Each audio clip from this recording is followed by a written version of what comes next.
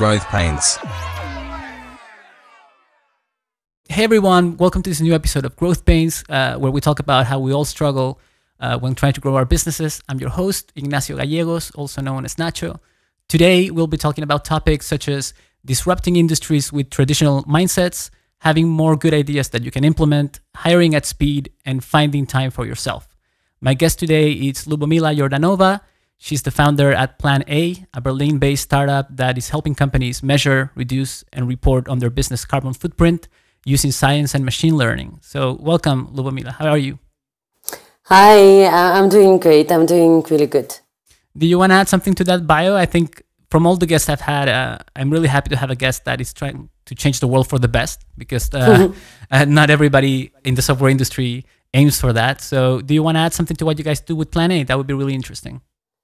The philosophy behind Plan A is to enable individuals and businesses to act on climate change. And how we do this is through the different tools that we have developed. We have the software that you mentioned. We also have a huge community where the different actors, the different stakeholders engage with one another to push forward and faster this change that needs to happen in order for our planet to be healthy again. Yeah, super cool. I was looking you guys online, and it's really interesting to see how the software can really accurately predict all of these really complex things, right? It's not that easy. And the first step, like all of us that do software that measure something, the first step is measuring to change anything. So it's a really cool product. To get it started, I want to start with a little bit of a true or false, which in your case is a bit more focused on the environmental stuff. But I wanted to hear your take on some of these. So just short answers, and we can walk through to the pains. The first one. So trying to convince people about the importance of climate change with apocalyptic statistics does not work. True or false? True. You couldn't wait for that one.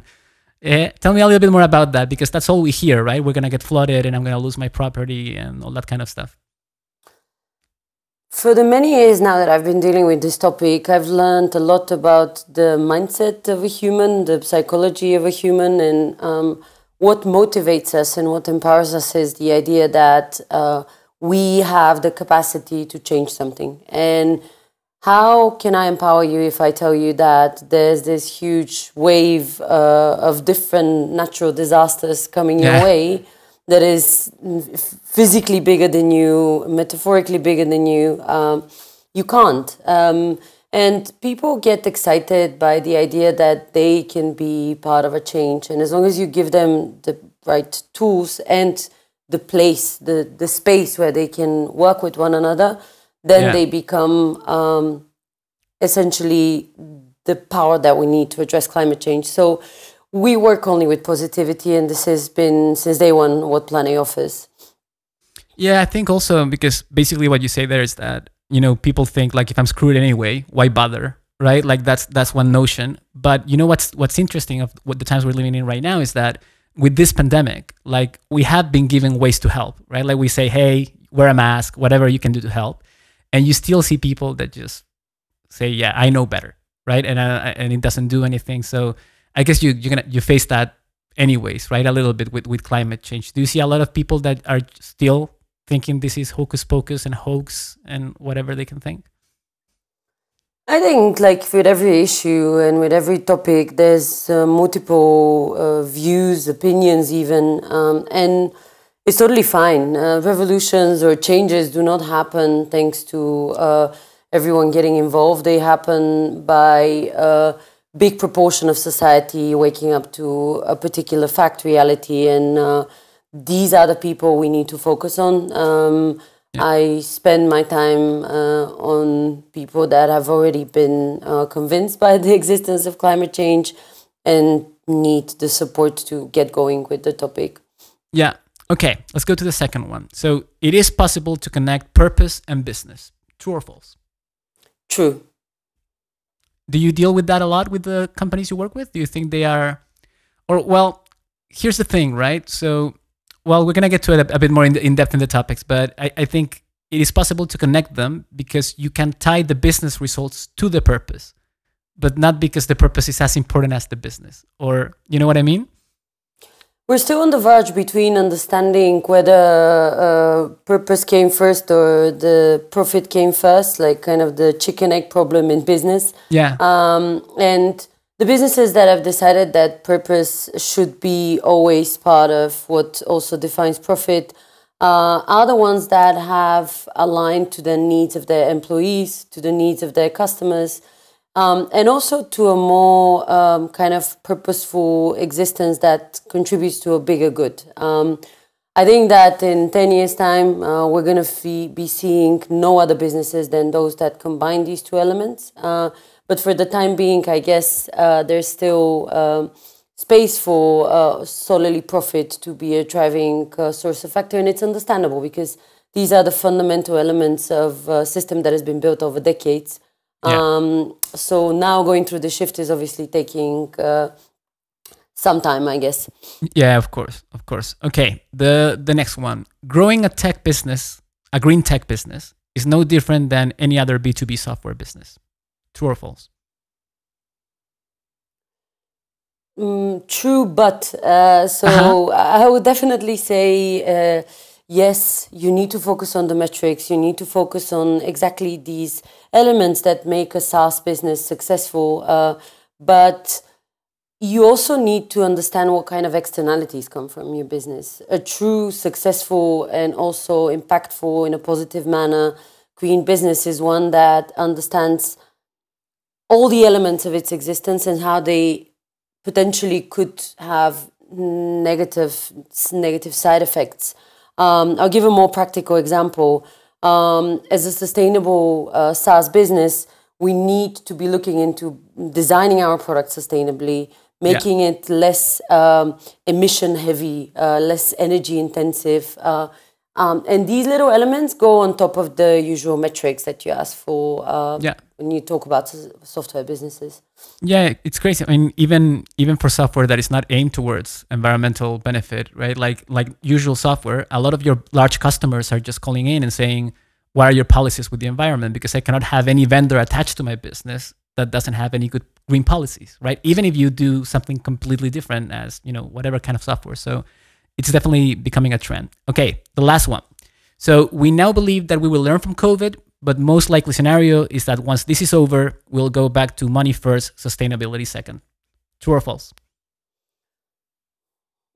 I think this year has been a pivotal moment in the human history, allowing us to see through a different lens the opportunities and also challenges that we face as a society.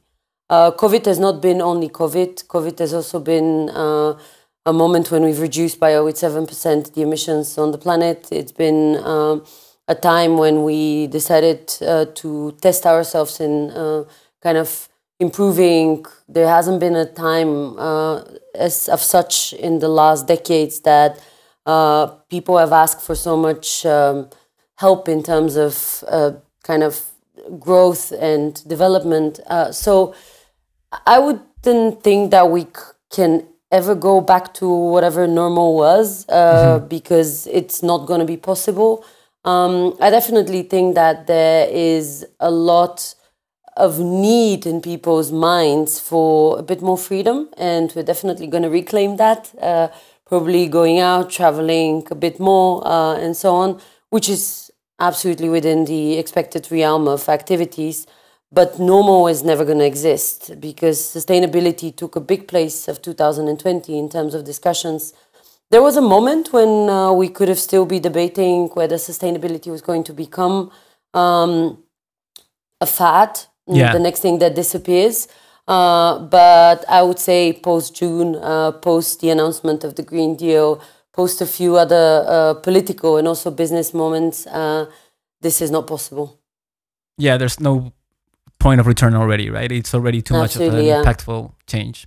All right, so let's start before we dive in the pains with talking about one thing that you think that you are really bad at, that you consider that you're really bad at when it comes to work.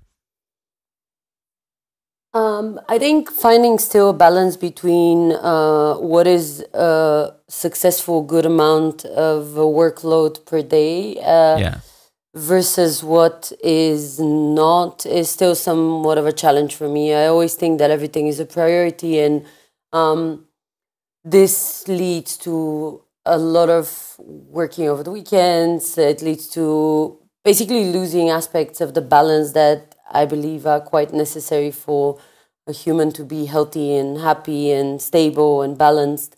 So this is still something I'm working on. There's also a problem in the fact that I'm very driven by what I do. I love my job. I love my team. And it always feels like everything is super important. We need to deliver now. But I go back to this peace of mind here and there. And when I catch myself there, I do remember that balance is the most important thing we need to fight for in life. Yeah, we're definitely going to talk about that in detail a little bit further down the conversation. So that's a point we're going to go much deeper. But the first pain you mentioned was the disrupting industries that have a more traditional mindset, right? When it comes to reducing the carbon footprint, the way to really create impact here is to work with very, very large, often very traditional businesses, right? On how to try to change the way they've done things for decades. So what are some of the struggles you've faced along the way in this area? I think when you're trying to change someone's mind, there's a bit of a problem with the fact that people make up their minds on what their decision is within the first 7 seconds of a conversation. This might sound like a shocking fact, but the truth is that you can't convince anyone in anything if they don't go into the conversation with a predisposition to understand a bit more, to learn a bit more, and to challenge themselves on how they can implement this project or idea within their own existence. So how we do that is, first of all, we choose quite carefully who we speak to. We speak to companies that understand what it means to truly have impact that is positive for the planet, that understand what is the problem with greenwashing, that understand that sustainability is a journey. It's not something that happens overnight. And this really helps us filter out kind of the discussions that could be potentially dissatisfying, so to say. But that's interesting, right? Because you guys are still, well, it's your third year in business, right? But it's very tricky when you're in a way starting out or like grabbing more traction to say no to things, right? So is this something early on you realized and that you do quite a lot, or is this something that has come in the last months that you've realized that not all conversations are good to have?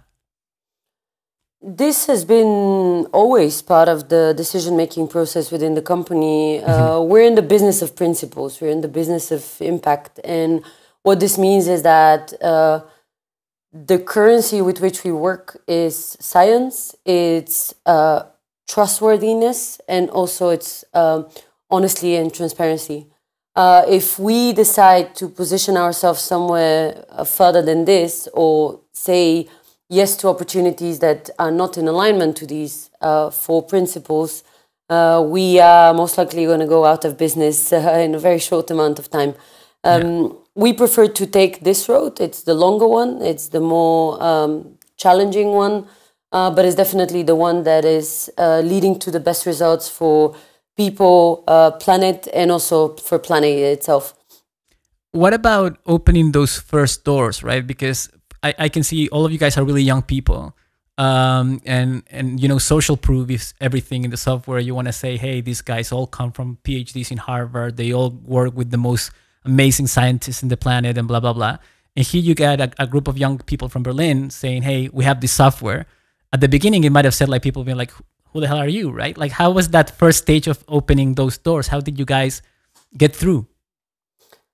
I think there's always been on the Planet team a lot of credibility because, first of all, we've always had scientists and they come from these universities that are the most reputable on the planet. And the second element was that we've worked really hard to get where we are. We have been able to define quite clearly an agenda, and we studiously followed through basically throughout the years this agenda to understand a bit better like how we can help companies, how it can be more impactful. And after the first few clients, which then you can use as a reference point as well, people started recognizing that there's a lot of quality, there's a lot of commitment in our product, which is what at the end of the day, if you really want to have impact, is you're looking for. Yeah. Yeah, I can imagine that, coming in these early meetings and just talking about algorithms and software might have been tricky, right? Because when these corporates think about reducing their carbon footprint, maybe the first thing that comes to mind is not a piece of software, or it's not an algorithm. Or was that more, was it easier than you thought? Or what people were like, okay, do we really need an algorithm to tell us how to do this? Was that a barrier you had to break?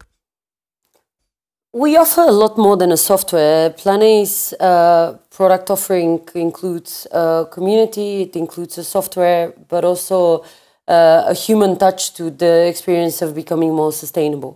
We have embedded in the whole user experience a really clear path for success for our clients, making sure that they have the comfort that with this maybe uncommon or an unclear topic to them, they have a partner that is there to help them, which is a bit different than simply logging in somewhere and then you're out after you've calculated some emissions.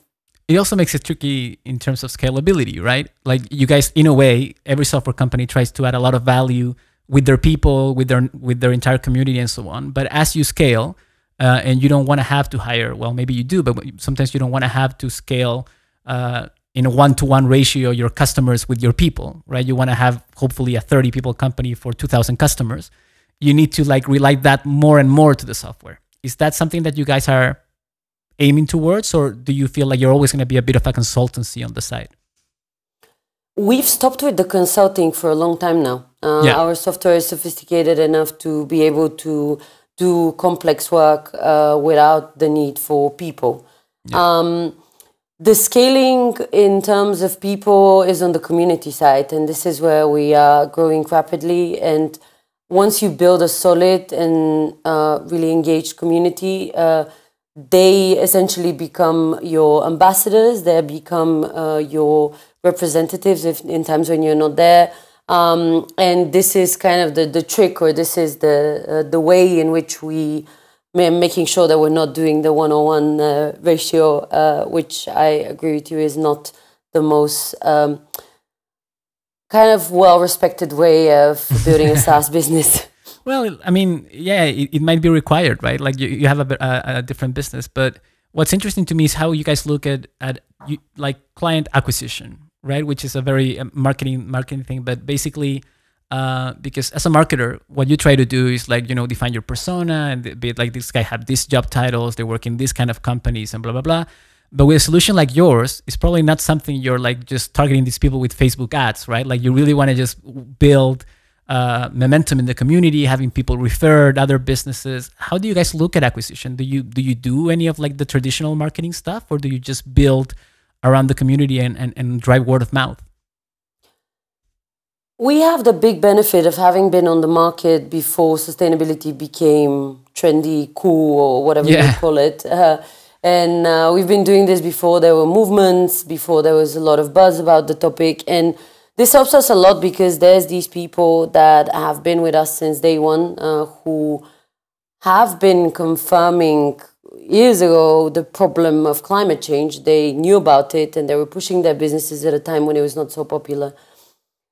These are the people that have been the young evangelists, so to say, for Plane, and this is also the, so to say, acquisition method that we're using up until today.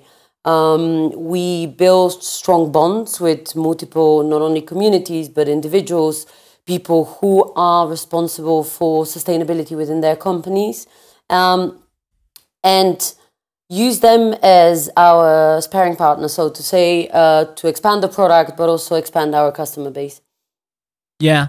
Yeah. What's interesting for me is that, well, the software, like many, right, offers you to measure your carbon footprint. And at the same time, you guys have this sort of task management system in it where you can tick your boxes and make sure you're acting on it. But what I see a lot in this kind of softwares, right, is that a lot of people measure and very little people take the action. in your case, that's super critical, right? Because if you're measuring whatever it is, like employee engagement, and you don't take actions, okay. But in your case, it has an impact on like everyone. So do you see customers getting stuck at that stage, right? Because it requires so many stakeholders to be aligned. It requires multiple people and blockers. Do you see people being like, okay, amazing, we're measuring everything, this is fantastic, but when it comes to taking action, just going flat? If you are familiar with the science behind emission calculations, you would know that sustainability is everyone's business, and sustainability is the result of the engagement of multiple stakeholders within the company. And also with the engagement of stakeholders that are outside of the company, because your scope 3 is actually your suppliers and your investments, leased assets, and so on. By having understood this since day one, we have embedded this kind of logic into the product where multiple people can claim a part of the transformation or the change that is happening by the use of this product, and results in essentially the implementation of sustainability mindset and measures within the company. The people that get stuck normally are people that haven't gotten the buy-in from the management, but for having the possibility to use our product, management is crucial. So there's also kind of a filtering element there as well. We just get basically everyone involved, and this is how things happen. We empower basically all the different stakeholders to make sure that sustainability happens on a fundamental level rather than on a superficial one. Yeah, and also I guess, like as much as you want everybody to care, also some people care more about what it makes them look like. Like so one of the questions I had for you, and this one might put you a bit on the spot, but do you think that big corporates are truly interested on reducing carbon footprint, or they are seeing the PR benefit of reducing carbon footprint, right? Because it makes you look great, and in a way, there's even business cases, and you, as you said, maybe in 10 years from now, you will not be able to exist if you don't adapt now. But today, do you think it's more of a PR move, or it's like a true care for sustainability? Regardless of what is the thinking behind it, big corporates are understanding that there's multiple things at stake for them. There's employees, people actually are leaving their jobs because their companies do not have sustainability commitments. There's their customers. These are the people who are asking for sustainability lines of products and so on. You can take multiple examples from fashion, from cars, anywhere. And then the final aspect, which probably is quite key, is investors and then also regulators. Regardless if they're doing it for having concern for the planet or for the future of their kids, or because they feel pressured from these other stakeholders, the end sum is good for the planet. And this is what we care about. Where we don't get engaged and where it gets problematic for us is when you have fake commitments, which are these greenwashing practices that unfortunately even up until today we see in big chunks. For example, without going into too much depth about the science, carbon neutrality is quite a complex moment in a company's history. If you really want to get to a carbon neutral moment, you need to have calculated all of your scopes of emissions, scope 1, 2, and 3, which means that you would have collected all the data from your suppliers, you would have analyzed all of your leased assets, all of your transportation, logistics, and so on. It's an immense piece of work. And when someone that comes from, let's say, a 50,000 person company or company with 100 markets, imagine this exercise being multiplied by the amount of the markets, because in every single country, conversion factors are different, the calculations are different, most likely the suppliers are different as well. So this is, for example, one case where this is the problem of commitment and impact becomes a bit blurred. Yeah, no, I can imagine. And when it comes to convincing these people to get going, because, in a normal sales process, marketing and sales are trying to convince you to please use us, right? And we're gonna see what point kind of like works better for you. This is the benefit that feels better for your company or whatnot. Are you guys in that train, or do you feel like if there's no interest, then we don't have interest either? Because there's a pressure to grow your business, right? And you want to acquire new customers, but also maybe in this particular scenario, you don't want to push people that are not really all in, right? What's your take on that? The good thing is that the market is engaged already enough to allow us to be selective about who we work with. And this has made our lives a lot easier because we don't need to knock on 300 doors to get one contract signed. Actually, we have a lot more demand than we probably has quadrupled just over the last month.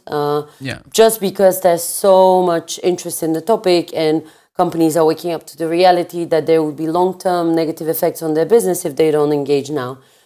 So yeah, we can pick and choose.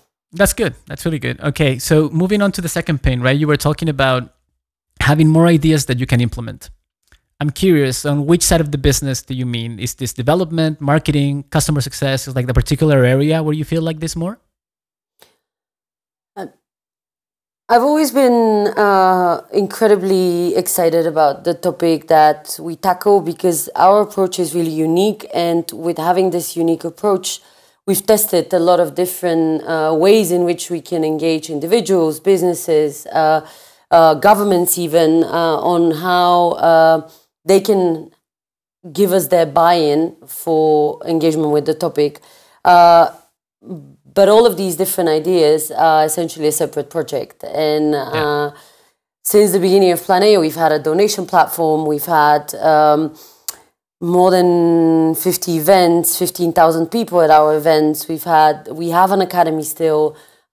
We have so many different projects that we've started, and I look forward to the moment when we're going to be able to kind of implement multiple elements of these projects into the software itself.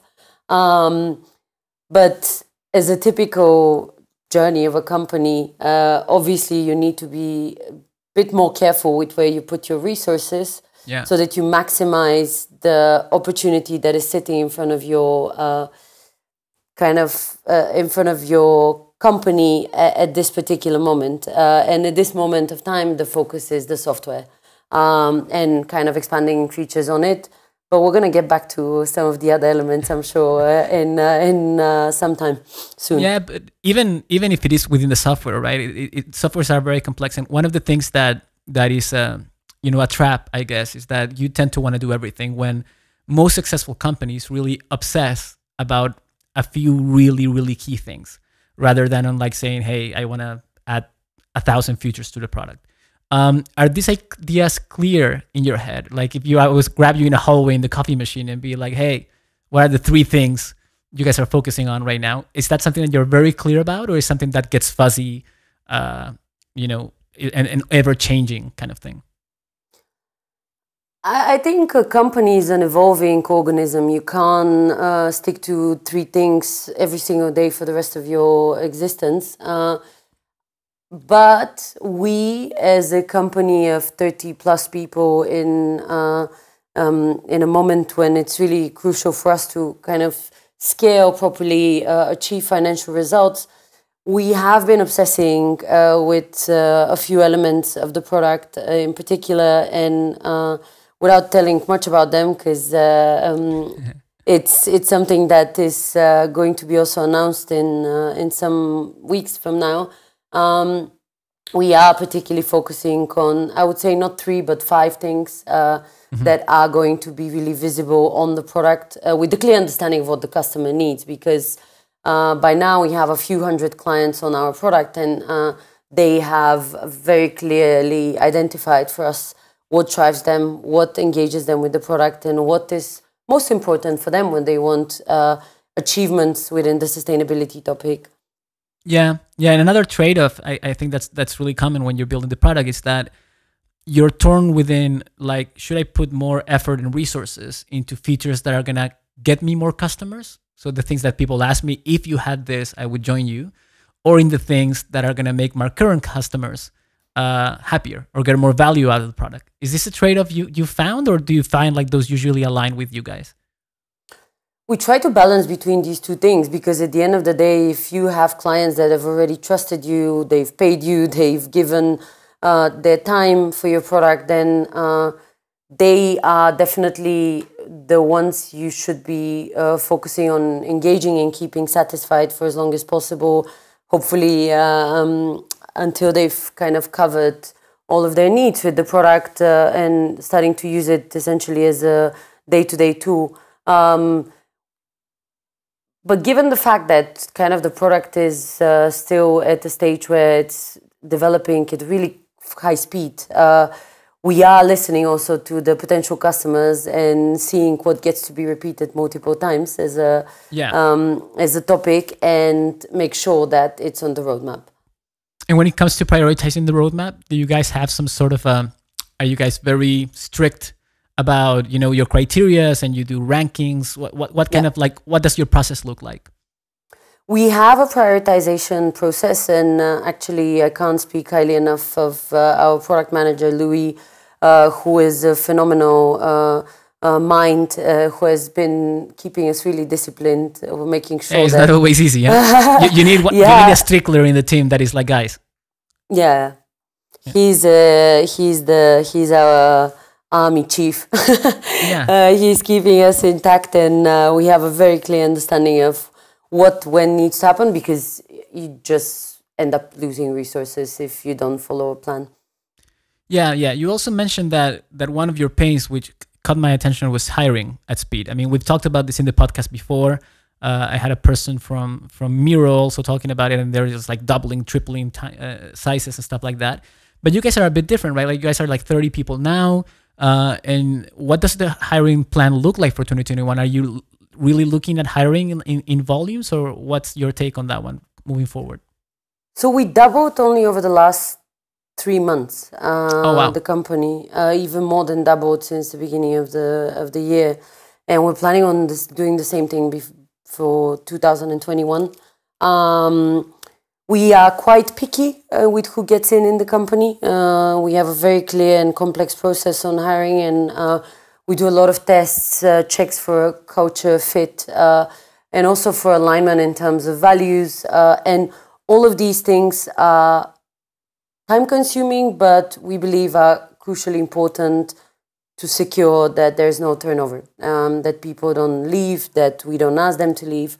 Yeah. So yes, we are hiring at speed. but that's super interesting, right? Because you mentioned something that, I mean, you hear a lot of CEOs saying things like, well, you need certain people at certain times, right? So at the beginning, I hope I can get like really good acquisition people, and then after a year, I'll be fine there, and maybe I'll need some other people, right? And they're like, a lot of people in tech are like, okay, you'll just go stage by stage hiring what you need, but you're from the beginning of your hiring process, you're already thinking about building something long term, like people actually sticking around for a while. What do you see as a while? Because tenure in startups right now, 2 years is the new 10. How long would you like people to stick around?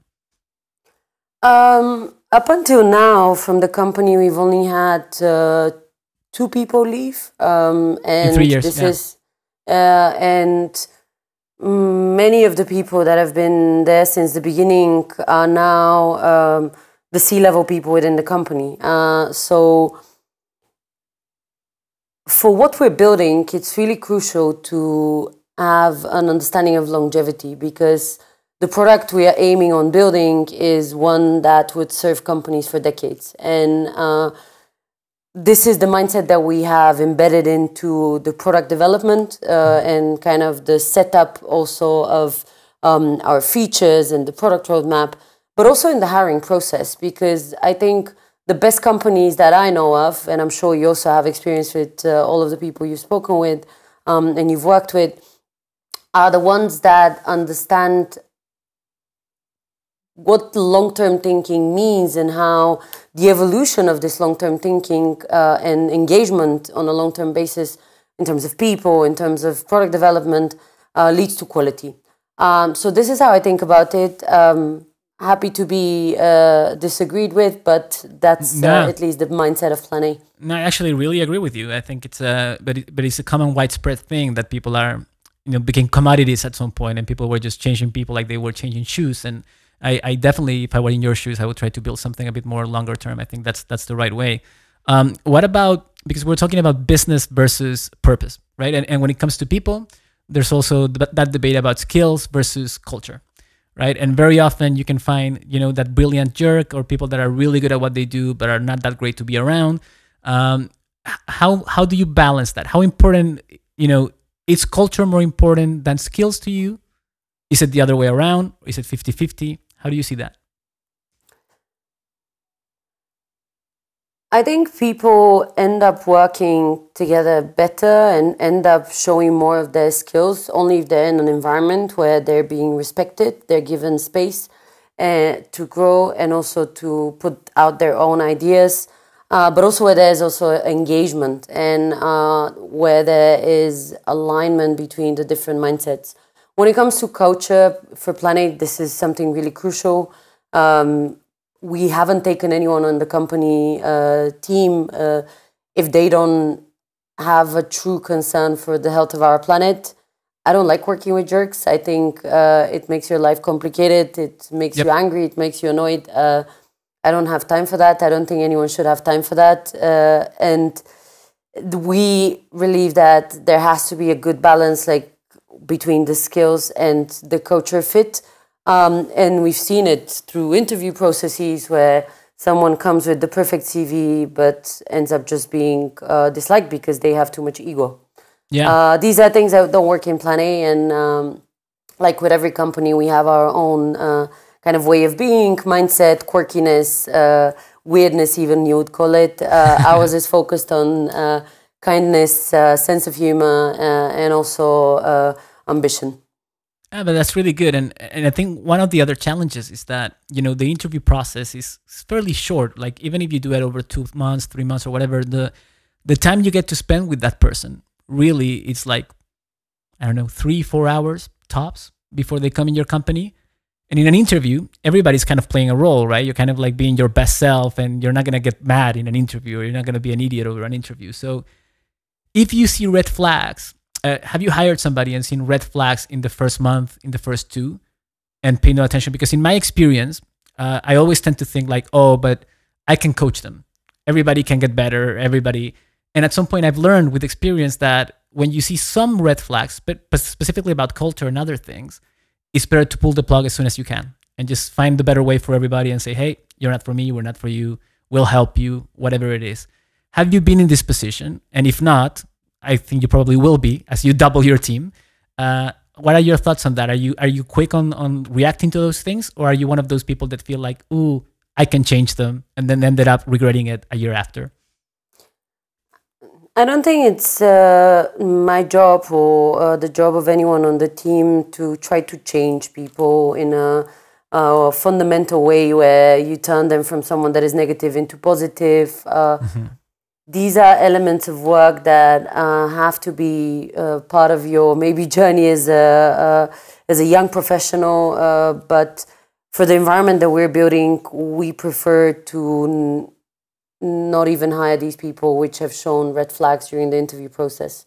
We have the amazing benefit of always being overflooded with a lot of applications, even speculative ones, and quite often from people that are really interesting profiles, which allows us to actually pick quite well people that have a good balanced character, one that is without ego, without disagreement element where you're constantly negative. And these are the people we prefer to take. So far, so good, I would say. You haven't had that, because it's tricky, right? Because in the interview is one thing, and sometimes you see 0 red flags, but then as month 2 or month 1, you start seeing some, and then it's like, people feel this pressure of like, well, do I want to tell everybody that we have to start hiring from scratch and look like an idiot for hiring the wrong person, right? Also how it makes you look in the organization. It's okay, I'll just stick to it and coach that person.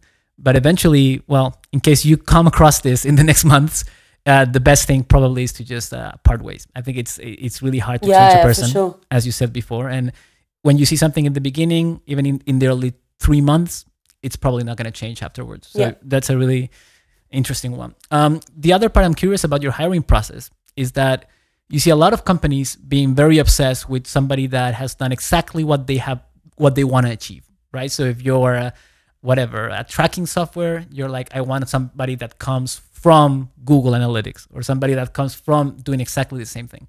But you guys are pretty groundbreaking in that regard, right? Like there's not a lot of people that will have that exact background. How much of an emphasis you put at like that industry specific skills and knowledge versus people that are just overall the right fit? So one thing that is super important for our work is a lot of expertise in the science of climate change. We've secured this by setting up a climate change team, a science team that has been there since the beginning of planning. And they have really niche experience that is exactly related to carbon accounting, that is exactly related to carbon reduction, people with PhDs on the topic, expertise in certification, expertise in reporting from World Bank, UN, and so on. So this is where we've been really particular and specific in terms of hiring. For the rest, it's at the end of the day a SaaS product. So what we have needed is a CTO that understands really well how to deal with like a lot of data, how to deal with machine learning. We even have the benefit of him having expertise in blockchain. So there's even elements for testing other types of technologies. So we are always looking for people that are really experts in their topic, but there's no expectation that we're going to hire a product manager that has worked in a carbon accounting software.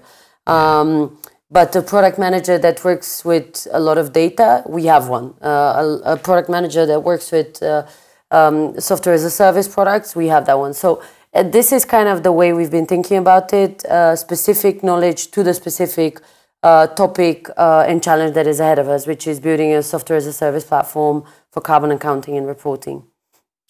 The one thing that's really interesting to me is that in a few times in the conversation, we've said, well, it is another SaaS business, right? It's just another SaaS business. But I can imagine that if you're really passionate about the mission, then you forget that sometimes. In your job as a CEO, have you forgotten that sometimes? Have you been like just like completely, for example, making decisions that are not the best for your SaaS metrics, but they are the best for the environment or whatnot, right? That when, I don't know how you guys are funded or whatever, but at some point, if you get more money in or something, then you're going to need to become more of a CEO than a planet saver. Have you been in that position where you forget about it sometimes and go Captain Planet before going a CEO? I'm Captain Planet on a daily basis, and I don't think I need to be less of a CEO to be also Captain Planet. I think the world is going through this transition now that is trying to understand how is it even possible to build a business that is focused on profit but is also doing things for the environment. We have a huge benefit that I as a CEO, my co-founder, and basically the whole Planet team is super well educated about what problem we're solving. We don't work with people that have been kind of, unfamiliar with the topic of climate change before joining Planet. Not everyone has been super sustainable before they joined Planet. That's totally fine. Not everyone is vegan on the team or something like that. I'm not vegan, but we have all alignment around the fact that we have a mission to support businesses on being the key element to addressing climate change. When it comes to my decision making, given my background as business and finance, I kind of have this connotation, this perspective every single day. But I have a lot of compassion and empathy, which allows me to be really clear on what is kind of the balance between having the planet always in the back of my mind while also building a sustainable business. And I don't believe it's impossible. The results we've been able to achieve within this short amount of time are validation for this. And anyone that is listening that is building a business which is somewhat related to the to any space, actually, not even the impact space. You can always do good. There doesn't need to be a trade-off that maybe makes you successful, but kind of empty, shallow business person. There's always a possibility to have impact and to be good to the planet, and also hopefully to the people that you work with as well. Yeah, I think that's a really positive message, right? I think that a lot of CEOs forget that often, that it doesn't have to be one or the other, right? And that sometimes it's also okay to take a little bit of a hit on the business side if it is gonna pay off eventually in the longer term with being good to people or the environment or so on. So that's a super nice message. Coming back to hiring, to wrap that up, is there any particular part of hiring that it's the most difficult for you of the whole process? Not really. I mean, we do like really standard and also not so standard things. Like we do tests, we do culture fit, we do kind of having a coffee with a big chunk of the team when COVID obviously is not the case. Otherwise, it happens online. So there's a lot of elements we've included, and I haven't developed this only myself. We also have a people manager who's really, really capable with this topic and really educated on the topic. So there's nothing in particularly difficult. I think I have a very good sense for people. I can quite quickly understand if they are empathetic, if they're committed, if they're going to be willing to work with others, to be collaborative, and as the process is also not only driven by me, there's other people that also contribute to the final decision, and there's also kind of a lot of alignment at the end of the day before we decide to hire someone. I'm still heavily engaged with hiring, and I probably will be until as long as I can. Yeah. Because I think it's super important to have a connection with these people before they've even joined. I don't want anyone to kind of show up on their first day and not know me, not know what drives the company, how we started, and so on, because that is their way. That is a way for them to increase their commitment as well. Yeah, that's true. That's true. I think a lot of people believe that, over a certain amount of employees, then you need to just let go of those functions and so on as a CEO. But that couldn't be more wrong. I mean, the more people are related to the business, the better it will be for everybody. So the other one, it's a bit of a more personal topic, right? Which was finding time for yourself that we came across. So in that one, you just were mentioning at the beginning, I've had a lot of guests that think that to make a business successful, you have to go all in. There's no other way, right? Some people believe that you just have to have no life. You have to give up everything, have zero family time, and that is the only way to be successful. How do you feel about that? Do you agree, or are you even willing to go to that extent as this business grows? I think I've already gone to this extent. I mean, but except for the fact that I do have a fantastic personal life in terms of, I'm happy, I'm committed, and I dedicate a lot of time to my relationship. But when it comes to working hours, it's just mental. And I know that this is not healthy, and I don't give this as an advice to anyone.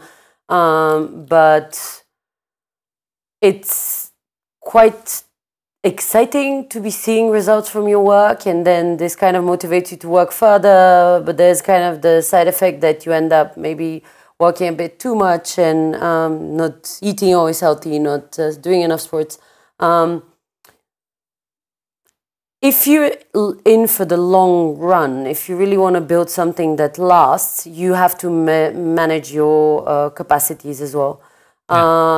This year, I definitely have given a lot of my time to the company, and I'm super happy because it has driven a lot of amazing results, and we have amazing people that have joined the company. We have stability financially and so on.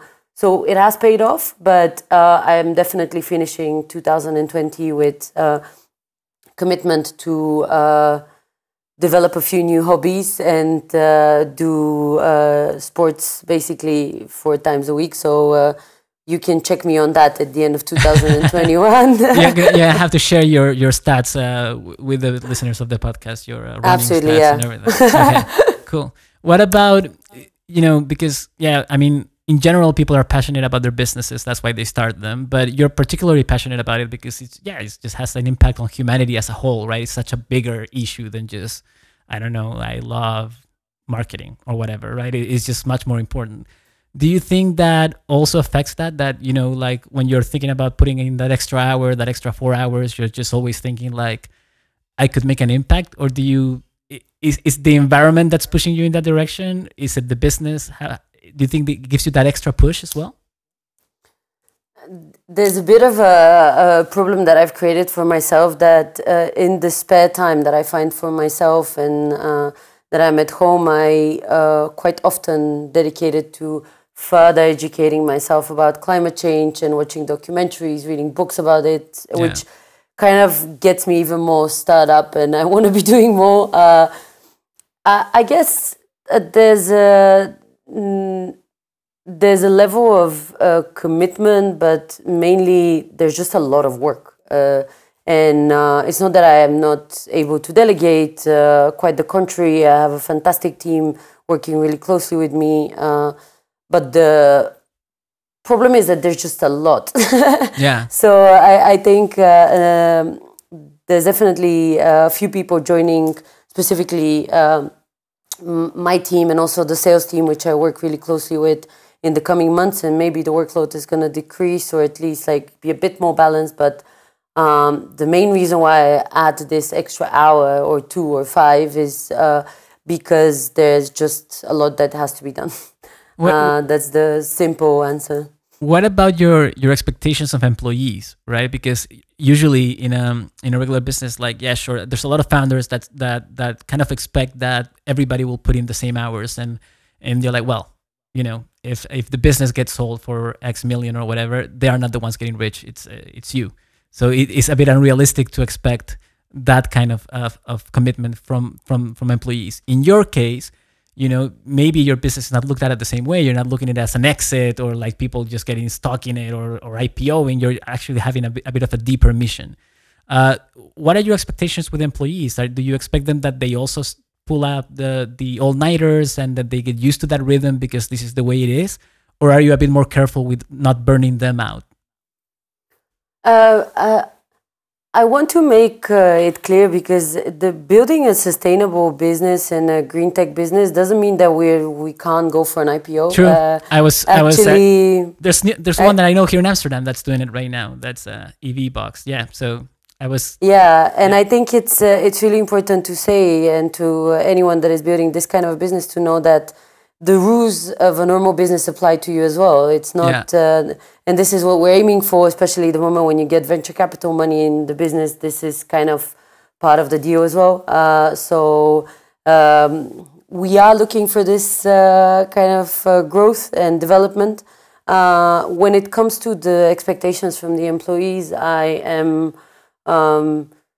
expecting the work to be done. And what this means is that there's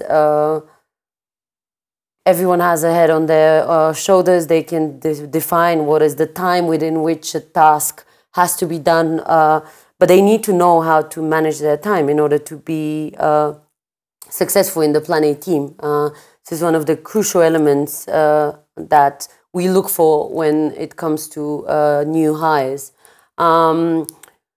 Burnout is something that we don't like, and we actually have a lot of balancing activities, so to say, that are organized by me, by our people manager, by the operational team, that make sure that the team stays sound and happy on daily basis. We always just speak about get your work done, and it kind of, it kind of ends up leading normally to the results that we're looking for, because we have selected the kind of people that know how to manage their time well, how to learn quickly and to adapt quickly. One thing that is really, I guess, important to mention is that when you are talking of burnout, that most likely, or at least the environments in which I've been, where I've seen a lot of burnout, has been the environment where there's not that much of happiness in the company, where there's too much pressure that comes maybe from the management or some other actors that is not being addressed. We don't work with this mindset. We just hire brilliant people and they end up doing amazing work without having to stay overnight in the office, without having to lose their personal relationships. Because at the end of the day, this is something that is going to be coming on our bill at the end of the month if they start taking a lot of sick days and so on. So there's no benefit in pushing anyone to the edge. Yeah, and also, well, burnout is associated with the amount of work, but also it's a lot associated with like the results that you get and like not being in control, right? Like if you're putting in really long hours, as you were saying earlier, right? But you're seeing great results and you feel like you're really going somewhere with it, then people are willing to put in those extra hours and you do it with more energy because you're just in it, right? Like, which is very different to doing that when you just feel like you don't control the outcome and the results are not coming in, and you know, and you have this whole feeling of, am I wasting my time here? Which is very different than what you guys experience. But okay, cool. So we're starting to wrap this up. Let me ask you for some resources. So this is a really interesting topic for you in particular, because I think in general, most of us, and I did some research, of course, before talking to you, but most of us are really ignorant when it comes to really understanding carbon footprint, right? So it would be really cool to hear from any resources that you have to share with the audience. Yeah. So there's actually multiple books that have defined, I would say, my my journey. The one that I love, and I think is a really brilliant way to get into the topic, is called How Bad Are Bananas? So it's written, it's a really fantastic book that actually takes you to the day-to-day activities that each one of us has: eating an orange, having a banana, doing a Google search, and gives you an analysis of how much CO2 is related to these activities. It is a simple way for you to start kind of putting numbers behind some of the actions you take on a daily basis. Another book that is really fantastic, and I think maybe goes a bit too much in the political connotation, but is at the end of the day incredibly eye-opening, is by Naomi Klein, and it's basically capitalism versus climate, and it explains quite clearly like what are the correlations between human decisions and the decay of our nature, of our planet.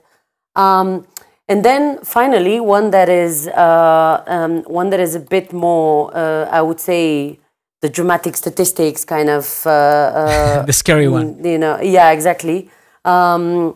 Is the uninhabitable Earth, and it does sound scary. It's by David Wallace Wells, and he's a journalist in the U.S. Who has made quite an interesting he's gotten quite of an interesting response by different communities because of the book. The book basically takes you through what's happening in the next decade, in the next 20 years, 30 years, if we stay on the same track that we're on now. At the moment, we are on track for a 3-degree increase. And if we stay within the same amount of CO2 emission increase, this year there's been a decrease, but there's an expectation that next year we're going to go back to the usual. We're hitting 4 degrees in a short amount of time, in a few decades. So it's a book which can kind of, maybe in a dramatic way, open your eyes a bit. I did cry multiple times when I was reading it. Well, it's necessary, right? Like we need to hear the tough stuff to get in on it, right? The first one is for the lighthearted, and then the last one is, I guess, the more complex one. Cool. I want to share also a couple. There's an article by a Dutch company. I don't know if you know them. They call EcoChain, and when they talk about the hidden water footprints, which I thought was really interesting because it's one of those things that you never thought of, that it takes like a bazillion liters of water to get a Coke can made, or things that are just like so simple that you have no idea have any impact. So it's super eye-opening. And the other one is your academy. I was reading through the articles in the Plan A Academy. I think it's really, really nice. There's this nice article about, the impact that ocean data has on really understanding what's going on. That for me was really eye-opening. So I would recommend it to everybody. I think in general, we have a little bit of as a duty as world citizens to learn more about this. I'm not great at this. I have never been. But I really need to get on it because I think it's super fundamental so we keep existing, basically. So thank you so much for being here. I really love the conversation, and all the best with Plan A. I know you guys are making waves all over the place. Thank you so much for the invitation, Ignacio, and let's hope that 2021 is going to deliver on all the needs for improvement we've been looking for since 2020 hit us in March. Absolutely. Let's hope so. Bye, everybody. To the next episode.